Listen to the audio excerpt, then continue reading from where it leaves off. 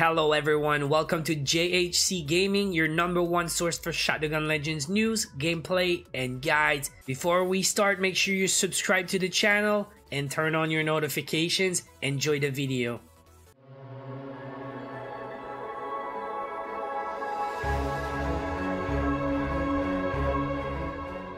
Hey guys, Johnny here, back with more Shadowgun Legends.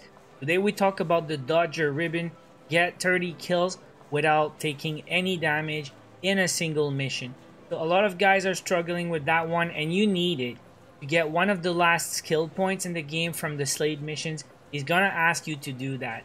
As you can see, I did it over 100 times. It is possible. I see people asking for help or any tips, Facebook, Reddit, Discord. It is possible, but you just gotta put all the chances on your side. So today I share with you guys all my tips. So tip number 1 would be, you can go and grab some buffs in the bar or in the casino.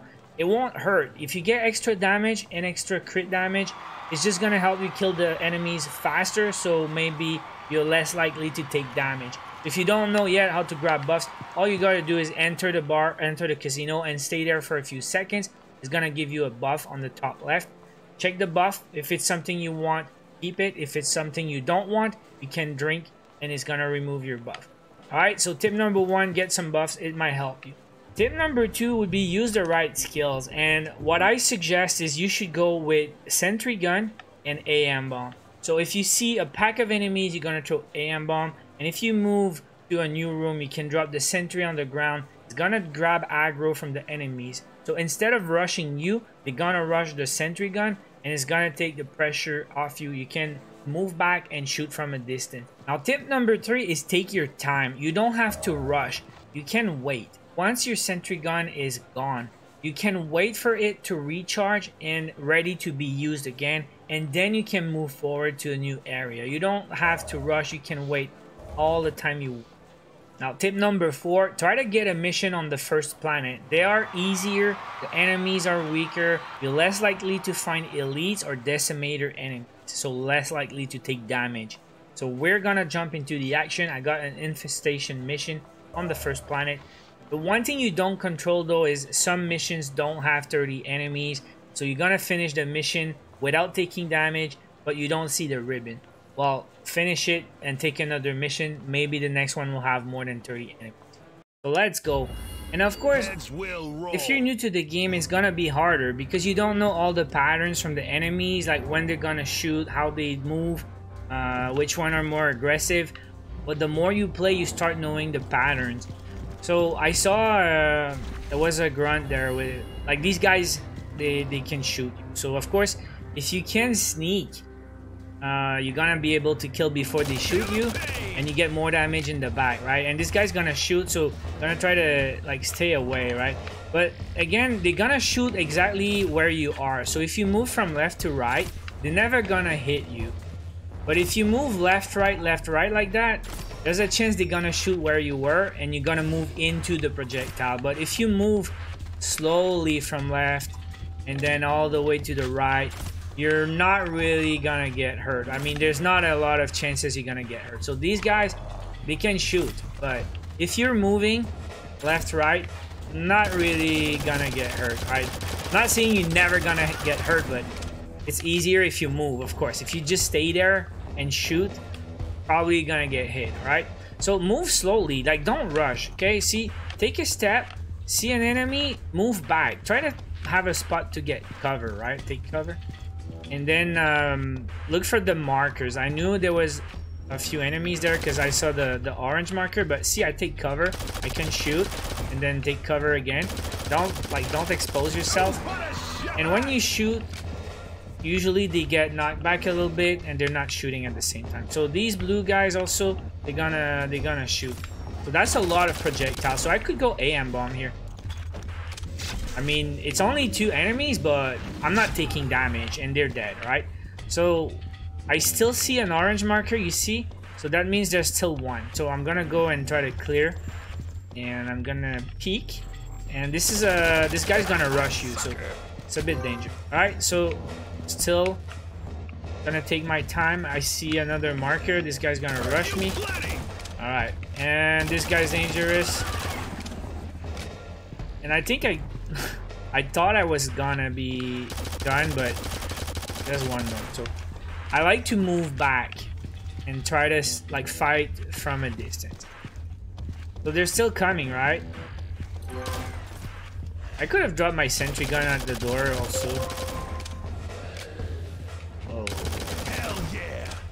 So apparently there's a lot of enemies here, and if I don't shoot these breeders super fast, maybe more enemies spawn. I don't know, I didn't confirm, I didn't test, but we're gonna clear one breeder at a time, see if they spawn enemies, and if nothing happens, I will keep moving. And I probably got way more than 10 kills already. I mean, I didn't count, but I mean, yeah, there is a chance we won't get 30 enemies in this mission, but still, first planet, like, the enemies are easy. Alright, so I did kill all the breeders, and now we're gonna have another wave, and you see they're shooting at me, right? So you don't want to stay here because it's gonna be dangerous. I can drop my sentry and see what happens. See, like, he's gonna do the job for me. And also one more thing, guys, these sentry guns, when they expire, they're gonna explode and they can deal damage to you. Now I don't know if it counts. I know the breeders mission, like the breeders fire, if I get close and I get hurt, I'm pretty sure it doesn't count. It's not gonna void your ribbon. So I'm gonna keep moving slowly now. And oh yeah, what I said is I don't have to move. If I want, I could just wait a few seconds. See my AM bomb? Like, the cooldown is more than halfway there. It's almost ready. So if I really want to take it really safe, I can just stay here for a few seconds and wait for my AM bomb to be ready. I can even wait for my sentry gun. Anytime I move to a new area, I can wait for my skills to cool down, because there's no timer on these missions. You can take 10 minutes if you want. So if you're just trying to get one ribbon and you really need it to get your last skill point, take your time, guys. There's no rush. But I think I'm gonna move because I'm like, I like to live dangerously, but again, not too dangerous. I open the door and I move back because I see these thorn enemies. They will shoot, right? So, and there's a bunch of guys. So I'm gonna drop sentry gun. I'm gonna move away because I don't want to get hurt by a random projectile. See, these blue dude, he's still shooting, right? So you can get hurt. And now my AM bomb's ready, so I could throw my AM bomb there. Sentry gun will do the trick, surely. And keep an eye on the health. See the green bar? Oof. So keep an eye on your health. I'm still at 166. Uh-oh. Still at 166. Try to think of a plan B. If there's too much stuff, you need a place to escape. So I'm gonna go AM bomb and start shooting the breeders now, I guess.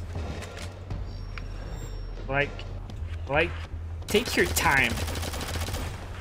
It's the plan A. Don't put yourself in a bad spot. Alright, always have a, like, cover and a place to escape. See, if something happens, I can escape. So I guess we're good to move now. I don't see anything. I'm gonna shoot that, and I got room to move back and proceed to the last nest.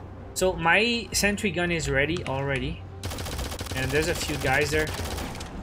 I'm gonna have to be careful. This is not a great spot. And again, like I said, move left, right, all the way. There's a very big chance you're gonna escape the project. Alright, take it slow. Nothing here. Hopefully you get 30 enemies, because it's gonna be very sad if we finish this mission without 30 kills. I'm gonna cry a little bit. We got breeders and lots of stuff about to spawn. So I drop my sentry, I move away, and I look for stuff to shoot. And there's a dodger ribbon. See? That's it. It popped. So now I could finish my mission, or I could just exit. But I know you can farm these ribbons. Like, you can escape and you still have the ribbon, or exit to the hub. But for the Slade mission, I think you should finish. I don't know if it's gonna count if you don't finish. But now I don't care if I take damage. I already got my ribbon. However, there's another ribbon. If you finish the whole mission without taking damage, you get Combat Veteran. And some guys are farming these ribbons like crazy. They got thousands of Combat Veteran ribbons. I think we're done, guys. No? Yeah, we're done. And it's definitely Combat Veteran. Unit to SG, coming low and fast for hostile extraction. Be ready, sir. Service ribbon and Combat Veteran. And see, I took 8 minutes to do one blue mission. Usually you rush these in 1.5 minutes, 2 minutes. And that is it. 125 Dodger ribbons. Guys, hope you enjoyed the video and hope you enjoyed the tips. Good luck getting that ribbon if you're still looking for one. If this helped, make sure you hit the like. Leave me a comment below. Don't forget to subscribe to the channel for more Shadowgun Legends news, gameplay, and guides. I will be back soon. Till then, watch my other videos. Take care.